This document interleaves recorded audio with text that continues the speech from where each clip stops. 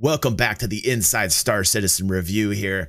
We're here with the family tonight. We're a little late. You guys on YouTube are probably going to get this on Friday, but I'm telling you right now. Oh, thank you for that follow, CP. Thank you so much. I appreciate that, dude. Welcome to the fam, dude. He's here. He's got good taste. He wants to chill out with the fam. He wants to watch. And without further ado, let's just get into this. We got an 11-minute video. We know that the sweet spot that we like is around 15 minutes. So this is just shy of what we normally like.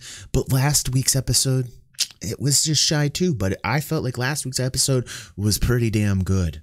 Let's watch here and let's have a good time. Boom. Wait a second.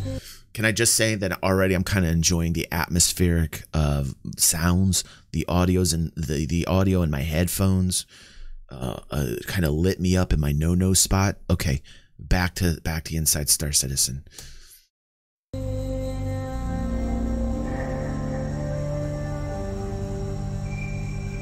Oh.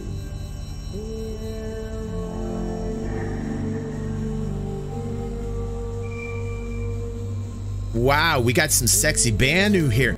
I'm really looking forward to like different alien tech ships. Like the more alien ships in the game, the happier I'm going to be. We talked about this. I leaked the actual ship out. You can only put it in the hangar for now. I don't know if there's any update on this particular information, if you're able to fly this yet. The two cockpits, one's an engineering, one's your pilot, and you know, obviously weaponry. So to me, this looks pretty hot. This actually looks pretty hot. I'm down for Banu Tech. I like the fact that this focuses on like teamwork. I like that this ship, the way that it's designed, is kind of like a tandem ship. It reminds me of, what the hell was that Star Wars ship that had the two different cockpits? Maybe somebody in the Star Wars department can put that in the comments. But let's keep going here.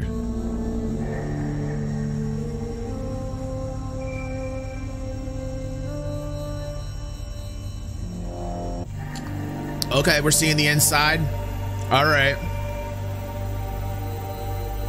Oh yeah. My no spot is alight. Life in the verse is one full of choice.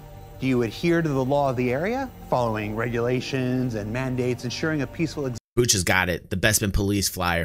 I think that's right. I think you're right, Bucha. For you and your fellow citizen?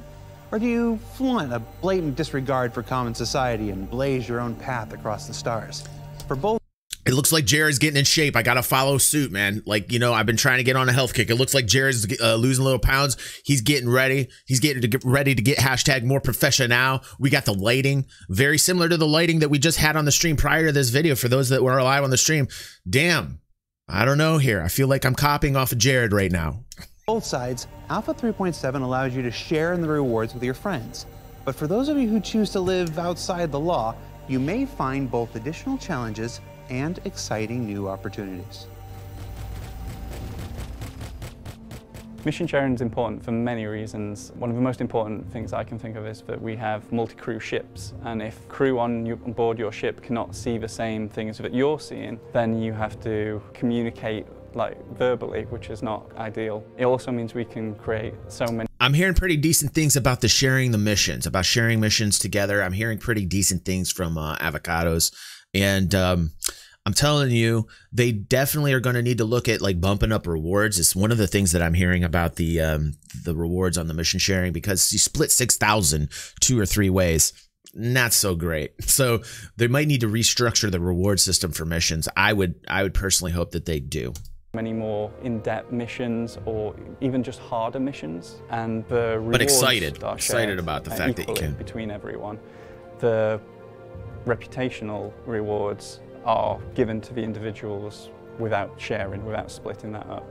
Which means that if you invite like a criminal friend to do a good mission, they'll benefit from the kind of positive virtue that grants them. And vice versa, if a criminal friend invites you, a good player, into, you know, a criminal act, you'll be, you know, your reputation will be hit because of that. Good. You are prohibited from landing at this facility. So for 3.7, we're introducing restrictions to various landing zones based on your crime stat. These restrictions will apply in locations that are lawful. such as LSR and landing zones, major landing zones. You'll find that there are semi-lawful locations. Butcher brings up a good point. He says, now here's the interesting thing, and a question: is this limited to only to missions or all actions? Right now, this is only for missions, like that I know of. I think that we can only incorporate like sharing rewards with missions. And this is what I talked about a week ago.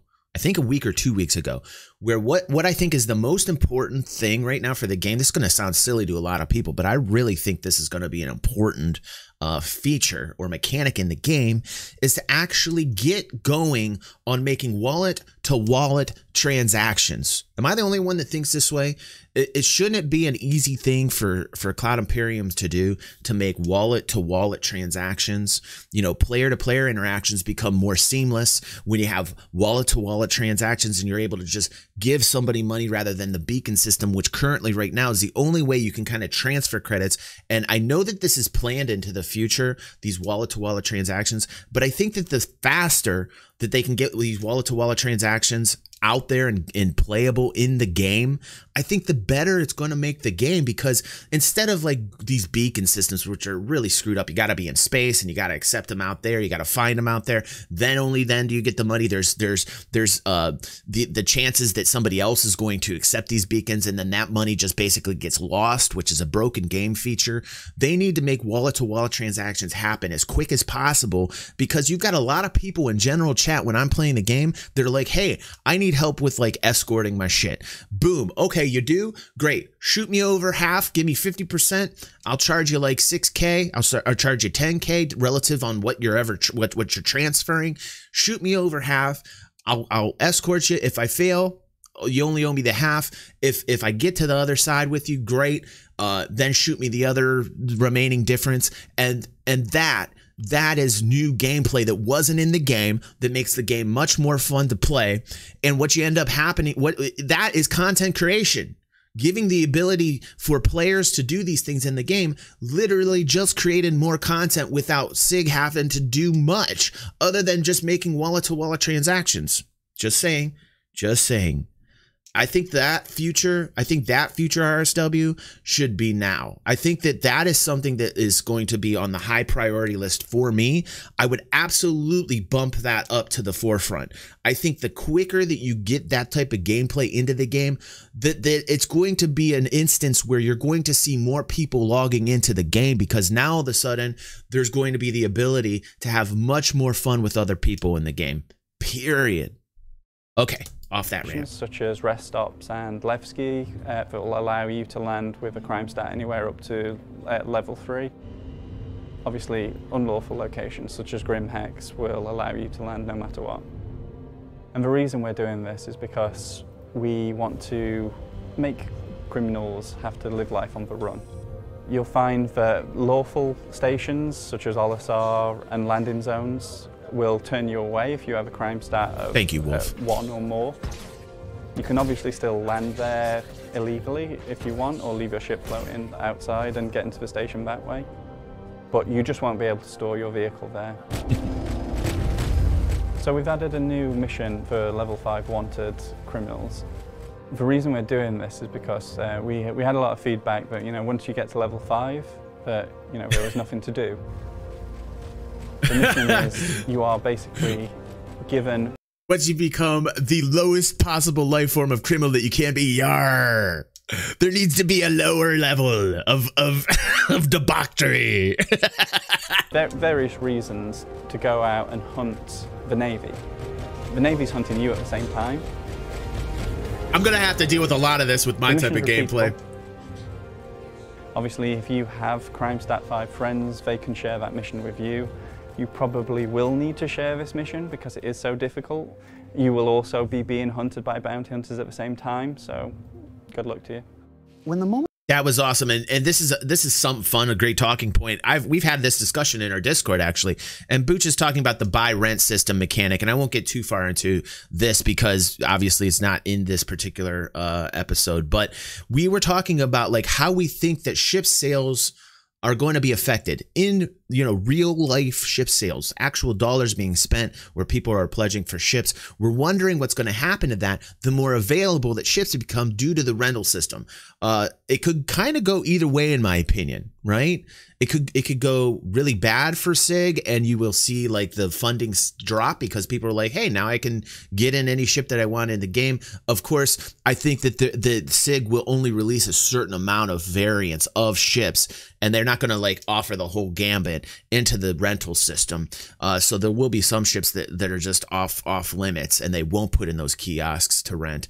But on the other hand, some people think that like increasing the availability of ships will also inspire other people to be like, you know what, I really like this ship, I'm going to buy the ship. So I'm going to wait to hold judgment on that. I've got my own theories as to what I think will happen in regards to the actual real life money being spent, but I'm going to hold off till I see a little bit more data. I'm really interested in seeing what will happen. Either way, I'm really interested in seeing what will happen, because that's the fun for me. I love a dynamic economy. This is what I'm fighting for in Star Citizen.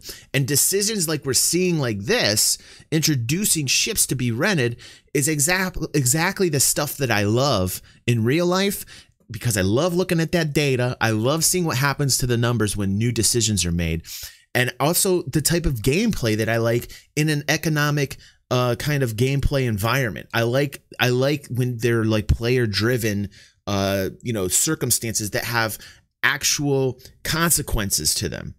So I would only say this in closing that particular topic, that Cloud Imperium is very early on with the economy. It's like super infancy stages. But I hope as they continue to work on this, that they'll put a little bit more player-driven mechanics into the economy for the very example that I gave you guys. All right, let's watch. When it comes that you find yourself face to face with an aggressor without the protection of Stanton's landing zones or your own spaceship, the weapons you carry with you as you journey the Star Citizen universe may be the only thing that makes the difference between successfully defending yourself and waking up yet again in another easy hab. And with Alpha 3.7, we're expanding the customization options for your FPS weapons with a new line of attachments that will allow players greater versatility than ever before to write themselves a successful conclusion to any first-person encounter. So today we want to take you through the new weapon attachments coming out for 3.7. Just keep in mind that these are a work in progress, but we're wrapping up on them right now. So we've got the entire suite of them here at the moment. So as you can see, this is a full new collection of attachments that we've got. Here we've got the compensators. Anytime I see a table like this, it always makes me feel very Matrix or very John Wick. Like something about just splaying out different types of weaponry and attachments always gives me that kind of kick-ass feel on almost every action movie I've ever loved. It's a wonderful presentation. It does something to my heart. You'll notice that all of the barrel attachments do come in 3 sizes. As a general rule for the barrel attachments, we have the size 1 for That's a great small point. caliber weapons like pistols and SMGs. That's a great point, RSW. The size 2s we use on rifles, LMGs, and sniper rifles. And the bigger size 3 one we have for shotguns. These 3 here, these ones are used for ballistic weapons only. Yeah, I do enjoy when they're talking to the devs and you can hear the positivity come out. Like when they're positive, right? It's nice to hear the developers being really into their work. I like that, because a lot of times, some of these episodes, and trust me, we've been doing this now for quite a while, and we're watching and we're like, Jesus Christ, this, like it feels like the guy's voice is monotone. There's like no emotion in it, and you think to yourself like, Jesus, like this is the guy working on this. But this guy and some of the others that we've gone over in the past, that you can feel, that positivity.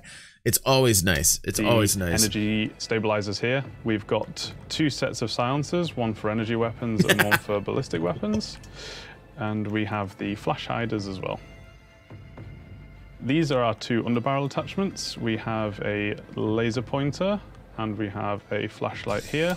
Yeah, this is a very PUBG concept. You know what they're doing, and this is one of the features in PUBG that I actually really like, is all the different types of attachments that you can put on your weaponry. And so, like, I'm very happy that they actually have different attachments with these weapons. I would have hated if they didn't. You know, the scopes need a lot of work, though. The scopes still need a lot of work. So we the released accuracy, some not the best. attachments last quarter that I'm sure you've all had a play around with by now. Those were the 1x red dot sight, the 3x holographic sight, the 4x telescopic sight, and the big 8x telescopic sight as well. So we've reworked these because the previous art was actually just kind of like a quick implementation to get in, to actually get the functionality working and get everyone playing with them. This is a brand new set of art, and we've added 2 more options in as well for some additional magnification options and styles. So I'll actually go through some of the functionality and use them on the rifle range now. So what we've got now here is we've got the P4AR. We've put a silencer on it. We've put a flashlight attachment on it. They're getting better at presentation too. You know, they're taking a tip from DG here. They're taking a tip from my channel. Like, the more in-game type of like presentation that you can do, the better the vibe. I like the fact that they're bringing this guy here and they're like, okay, here's what we've got. You could do a whole channel like this just on weaponry, you know, where you're a dude in the game. You're like, hey, this is today we're going to talk about shotguns, you know, and then like have all different shotguns.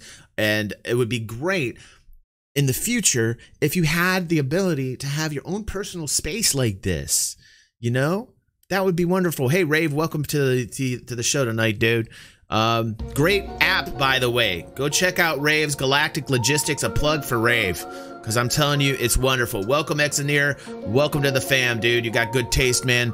But anyhow, I'm telling you, it would be great to have like our own personal spaces eventually. Like, this is what I imagine the future. I want to have a basement like this with a gun range. I want to have guns being able to on gun racks galore. And I want to just sit there and I want to make content for you guys and be like, today I'm going to fire off my very large BFD. Like, what's a BFD? I don't know. You're going to have to figure that out. And we've put the new 4x scope on there as well.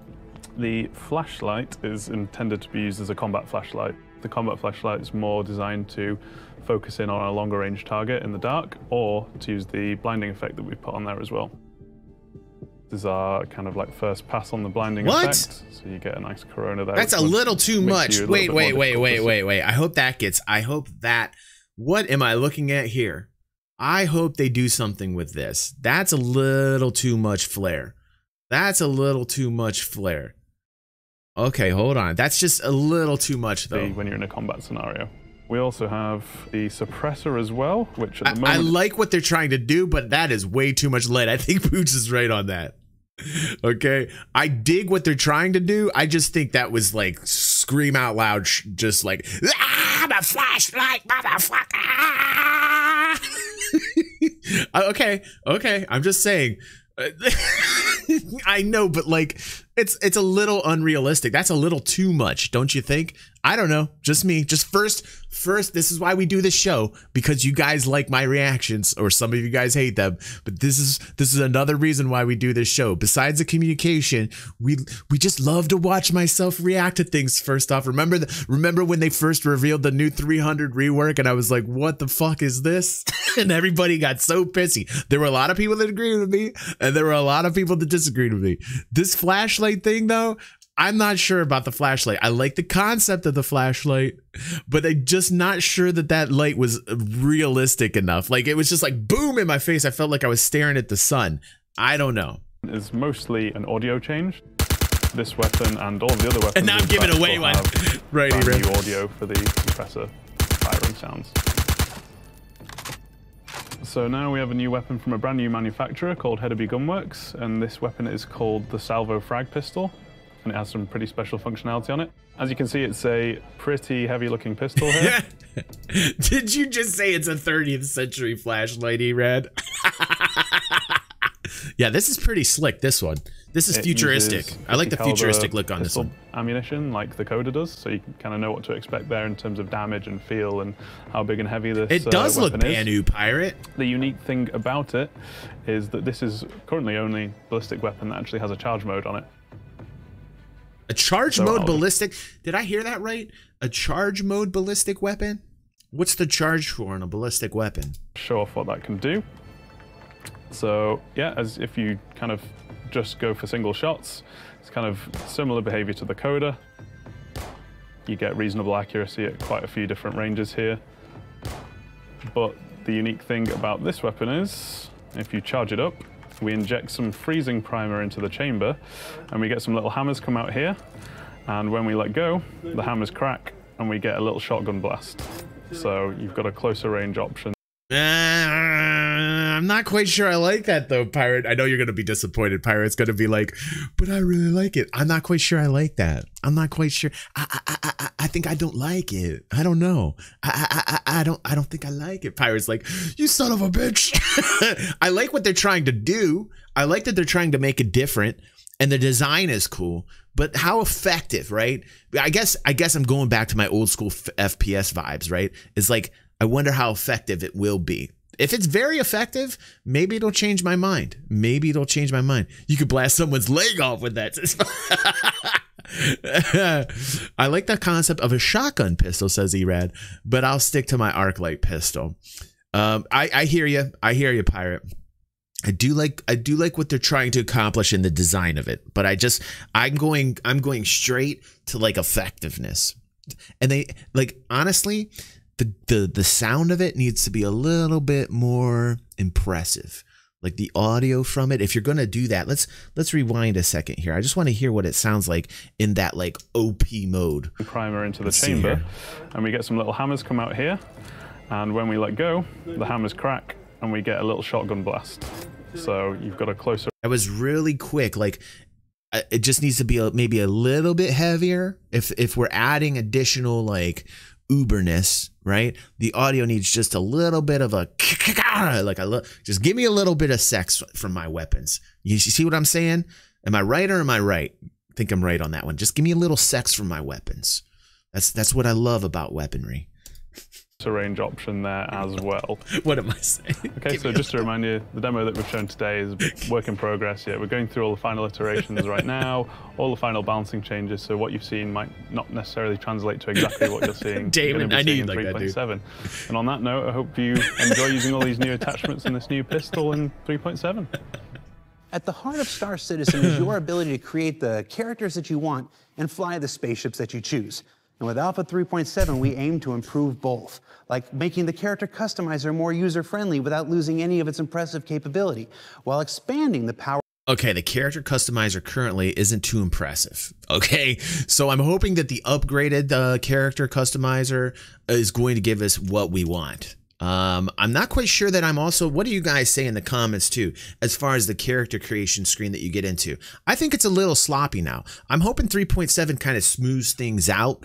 And I hope that the amount of like different looks that you can get, are 1,000-fold. Like, as far as I'm concerned, they need to be so detailed with the character creation screen that literally there will never be a match except for like the occasional you know twin that you never knew that you had. Like, I think that the character creation screen is actually a lot more important than people think. I really want it to be much more fluid and smooth. It's one of the first screens that you see as a new player playing the game, right? You know, so a lot of people don't think about that when thinking about the character creation ability. Is like, this is the first screen that new character or that new players to Star Citizen will see. They get the package, they log in, they want to go into the PU, and the character creation screen is like the first impression that they get. So hopefully they really kind of they polish it a lot. It needs a lot of polish. Power to earn ships in game to rentals, which will provide players with a greater opportunity than ever before to discover which ship is the right ship for you. Okay. Oh, we're good. We're getting into it. Good segue, DG. That's a good job. Thank you so much. So some of the feedback that we got from you guys that we wanted to try and address for the character customizer are things like, I don't really quite understand these head slots or how the percentages work between the multiple heads that you actually have to choose from. So now we don't even show those slots anymore. All you do is just cycle through the individual heads that you want to take features from, and you just slowly select a feature, whether it be clicking on the head or from the actual menu on the side of the screen.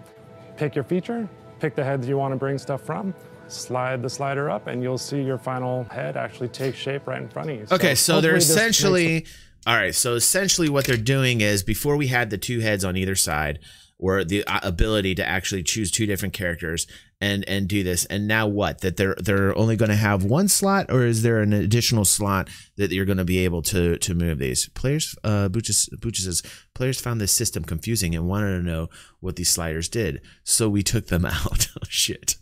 Erad says, I remember a long time ago, Chris envisioned the character creation mode and said it would be like entering a bathroom, and you go to the female bathroom for female and male. I remember this, dude. I actually remember him saying this. And you go to the bathroom and you go to the female character and male bathroom for male characters, and then you would look at the mirror, and that's where we would customize our characters. I think that'll still be in the game eventually. I hope that it does, because I think that's a great way to be introduced into the game. And they need to look at that, Erad. That's absolutely right. I forgot that that was actually stated. That was stated quite a long time ago. RSW says, I was expecting a better UI. Still looks extremely bad, says RSW. Jiro says, you're going to blend from all the heads, says Jiro. Thank you for that clarification. And then Bucha says, you know, mirrors are hard to do. And so I'm not, I don't know. I don't know if I feel like maybe I'm underwhelmed. Clear about how to do it. Oh, wait. Works. We're clicking on a nose here. Cleaner and easier to use doesn't actually take away from any of this functionality for the customizer. So we're really excited for you guys to play around with it. I'm gonna wait. I'm gonna wait to give like my final judgment until I'm in it and I'm playing it. And I'll probably do a video on this. And in the video, I'm gonna mention these things because I think these are really important things to mention as far as like your first impression of the game. Usually in most games is a character creation screen in games that offer you that option. A much easier time creating characters in our game now. So as you know, we've already got the ability to earn UEC and buy ships within the game, but we've added one more feature this quarter that's going to allow you to rent them for a short period of time. What it does is it really gives you an opportunity to feel what some of these ships can do before you actually choose them. We talked about this. Erad and I just had a talk this morning about the ship rental pricing. And before we said, wow, the ship rental pricing is astronomical. And we, you know, Erad and I both had a lot of fucking lashback from that when we said that. There was a lot of kind of, in my term, and if you fall under this category, apologies, but I'm going to say it right now. There were a lot of people with kind of an elitist mindset that said, hey, you know, I love these high prices because basically, I think when it comes down to it, they didn't want anybody flying anything they paid real life money for. I think that's really what that comes down to. And Erad and I got a lot of heat from that. A lot of heat from saying that the prices were way too high. Now, interestingly enough, with the new patch that's being tested right now, it looks like rental prices went the other way. And in my opinion, I think they went to the extreme cheap end. And now Erad and I are kind of like talking about this together privately, saying, you know, like we're giving our reasons for, I'm giving reasons to Erad why I think it's a little too cheap. Erad's telling me reasons why he thinks it's a good price right now. So that's kind of funny. So yeah, he's like, yeah. But maybe we should do a video on that, Erad. Maybe we should do a video on that. Should allow you to tailor your rental of the ship to I get you. I get it. I get it. For the time that you need it. You got a 1 day, a 3 day, a 7 day, and I'm glad that they're doing it. And you know, beyond pricing and everything, I'm glad they're doing this. Like, this is a step in the right direction for me. When a developer actually starts making these available in the game for the credits in the game, essentially free ships. I mean, if you think about it, you got to put your time into it to grind to get the ship to be able to rent it. But as a gamer, I'm happy that they're doing this. I think this is a step in the right direction because now they've said, okay, we're going to start putting this in the game for you guys rather than just make it the only way that you can fly these things you know, buying them outright with real life cash. Now, of course, this was implemented in Arena Commander for quite a while. So this is actually something that we've been able to do in Arena Commander with the REC, being able to rent them. So this is just something that they've taken and applied it to the PU. And I think it's a great idea. I'm happy, and I think it's a step in the right direction. The point is that you can rent the ship for as long or as little as you need it. And just because I can see the Spectrum chat winging right now, it's real world time that you guys are going to be running these for. So you get it for the entire time. Ship insurance is covered just as normal, right? So anything you do, you want to go steal somebody's ship, they're covered. If you want to blow your ship up, that's fine, it's covered for the period of time. Once that time period elapses and the next time you log out, ship will be taken away. This will be expanding as we get more of our loss system and our rental system up and running, but that's how it's going to work for 3.7. Should be a lot of fun for you guys. With that, we bring our summer season of Inside Star Citizen to a close. But we'll be back on October 24th with more behind-the-scenes access to the many aspects of Star Citizen's development. And don't forget to keep an eye out for Alpha 3.7 as it journeys from Evocati to PTU and then into the hands of players everywhere. To our subscribers, our continuing thanks for making this show and others like it possible. And to everyone in the Star Citizen community, join us tomorrow as we talk Star Marine and the new Good Doctor map on Star Citizen Live at 8 a.m. Pacific. Until next time. I'll be checking that out. Hopefully I'll be home and watching with you guys. That was pretty interesting. I really like the way they opened up with that Banu Defender. I really like that. That felt good. And it was nice seeing the attachments on the weaponry. Overall, I'm not quite sure I'm going to be happy with the character creation screen. I'm going to hold off my judgment on that until I'm actually playing the game and trying it out for myself. I'll probably do a video on that. But guys, let me tell you something. Let me tell you something right now. Let's give a hand for our audience. Always super respectful. It's nice to have a community in which you have people of opposing viewpoints and being able to sit down and just talk about something that you're into or that you're not into together as one. Amazing, amazing community. Thank you guys. I'm serious. Like this is so rare in this Star Citizen community. Like this is such a rare thing. So it's really nice that you guys took the time to be here with me and with one another. Thank you for joining us here on this Inside Star Citizen review. And of course, we're not going to have another one for a month, but that's okay. I'm still going to make the content like I always do. And I will see you back here October 24th. And of course, I'm starting to stream in the morning. And we just had a really fun morning stream that went 4 hours the other day. And I will be doing more of those now that the kids are in school. So thanks, everybody. My time is all over the place, so bear with me.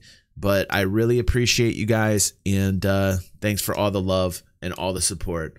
I will see you on the next vid or the next stream, guys.